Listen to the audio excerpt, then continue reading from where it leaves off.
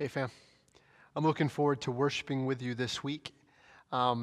If you check out in our weekly here, there's a video link to a video on the biblical view of justice, and I think that'll be really good context for what we're going to talk about this week. This week we're in 1 John chapter 4. Let me just read to you what we're going to be considering this week. Beloved, let us love one another, for love is from God, and whoever loves has been born of God and knows God. Anyone who does not love does not know God, because God is love. In this, the love of God was made manifest among us, that God sent His only Son into the world so that we might live through Him.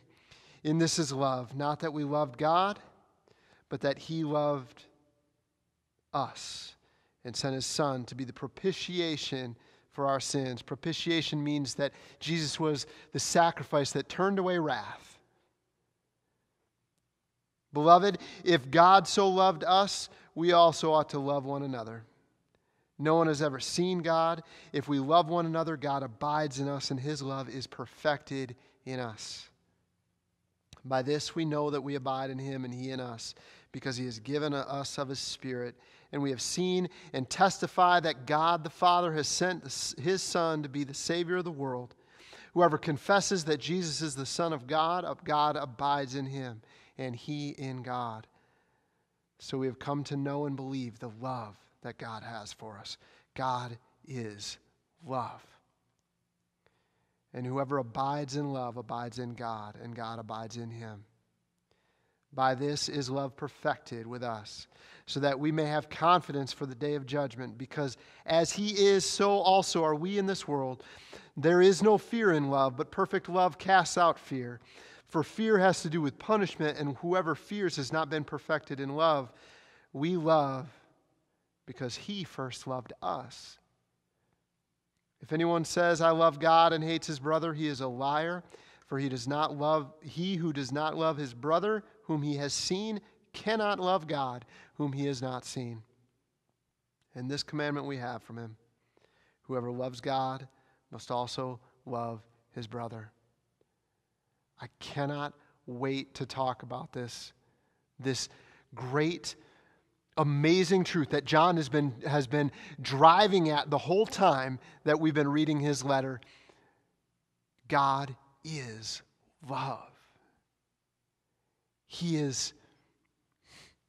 We're talking about who God is in His very being. I keep having this thought run through my head.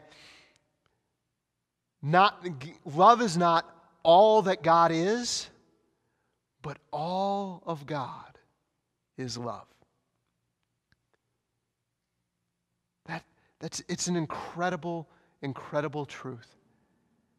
And it's one that we can find rest in, because I know that we have been going through a really difficult time.